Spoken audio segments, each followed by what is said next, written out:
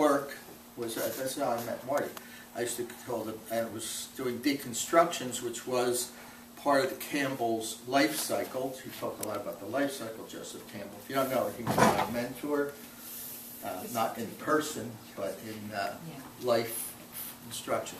So I was doing this work about the life cycle. I did work about birth, and then, you know, after birth, we're all going through deconstruction as we talk. You know, you too, by the way. Oh, yes. We're rusting as we breathe. No one escapes this process.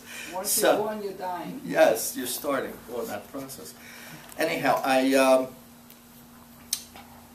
so I was doing work about deconstruction, and I started thinking of deconstructions around Philadelphia. Lots of things were being torn down, and then eventually they would get rebuilt without any planning, because Philadelphia is totally disorganized. If there is a city that's disorganized, it's the primo one. But anyhow, the sites, when they were being torn down, were intriguing. They were sort of like archaeological sites. And I would go to these sites and photograph them and get incredible stuff. And I was always, I would try to find some bit of organization from this chaos. Sprezza. Sprezzatura. There you go. Oh, it means organized chaos. Organized chaos. Sprezzatura. I love that. I didn't know that word. Anyhow, so I started working along those lines, and I would go to some really many hard hat sites. I'd have to sneak in. Once I snuck into this church that had burned down. What? I think you were somewhere. connected. Kindred spirits. Oh, for sure. Siblings from another mother. So anyhow, this one experience I had, I sneak into this church, the Siemens Church at 16th and Spruce in Philly. It burned down.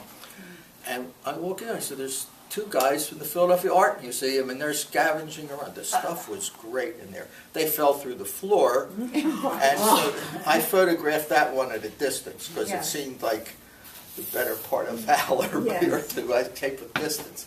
But anyhow, I started getting some interesting things, and then it started me, and just go wherever we went, we're photographing photographs, stuff by them. It's so great having digital, so you don't have to print every one of these things. God bless it.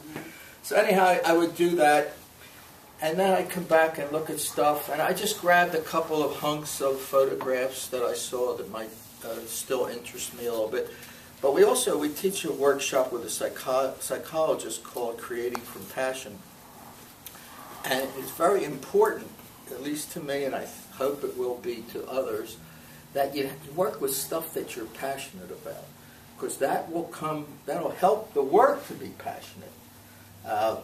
This is a very lively group, and I think there's a lot of passion. No problem, passion. I'm not too concerned that that's a problem for you guys to develop. But anyhow, I don't just grab any old thing that's lying around. I like it to mean something to me and to be important. So anyhow, I grabbed these two things. I'm just going to do the beginning of painting and just show you the essence of what it is I want to do. I have some of these collaged paintings. This is paintings. The collage, Audrey was asking Shirley to give her a quick synopsis. I want the imagery, and it can be literal imagery. I don't have any problem with being literal. I did a number of things where there's literal imagery, but they were still abstract pieces, really. And I want those things to be organically connected to everything. By that I mean it's not like I say, oh, there's like a picture stuck on there, and so forth. It's growing out of and into what's happening. So that is my goal, that it just feels like instead of my drawing it or painting it, but it was in there photographically. The thing I love the best, I had a show a few years ago in Philly, and my dealer and this other artist come and said, we don't know how you did this painting. It doesn't seem like you would have taken the trouble to do this real detailed stuff. I said, oh, that's a collage.